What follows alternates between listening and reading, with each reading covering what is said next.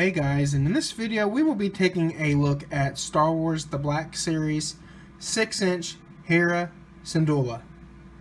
Now starting off with this review, we'll be taking a look at the packaging. Same stuff that we have been seeing since the Force Awakens line. Got some artwork of her right here. And she is number 42 in the first wave for The Last Jedi.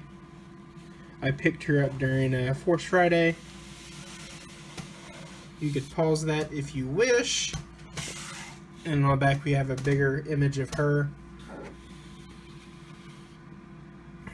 So not much to tell with the packaging, same stuff. Now let's get her out.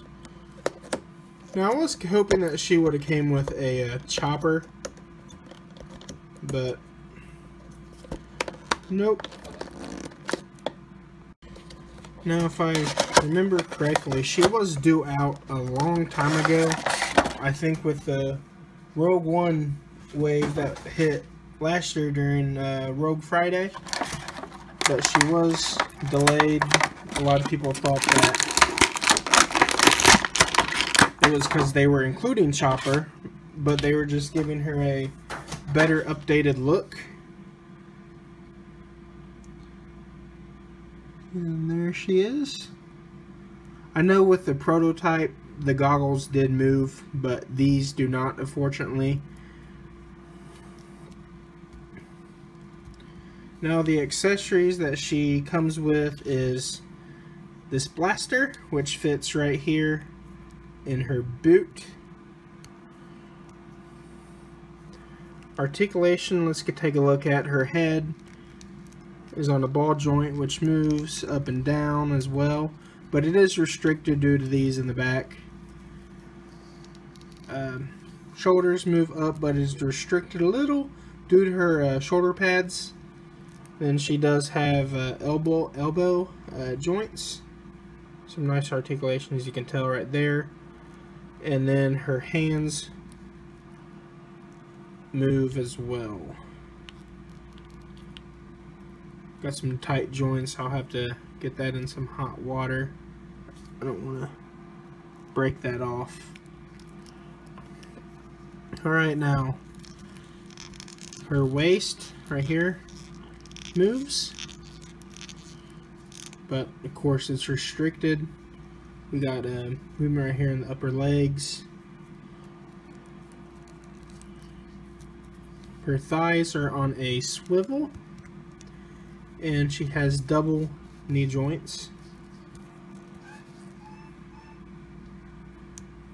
And then of course the boot, or the feet. Alright, let's see how good she stands, which her feet are kind of small. There. If you pose it right, she will stand, but I have a feeling this one would be the one that would fall down first on the shelf. Alright, let's compare her with the rest of the Ghost crew that is out. Here she is next to, well, laying down. Alright.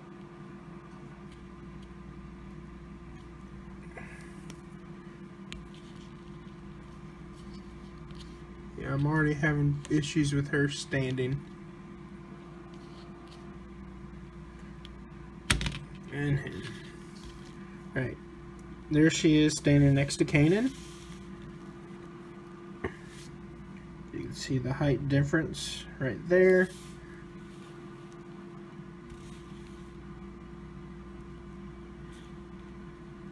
Alright, now let's bring in Sabine.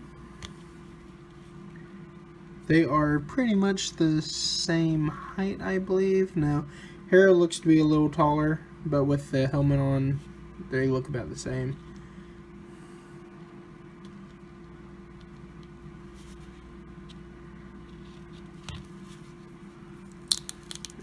Take this off.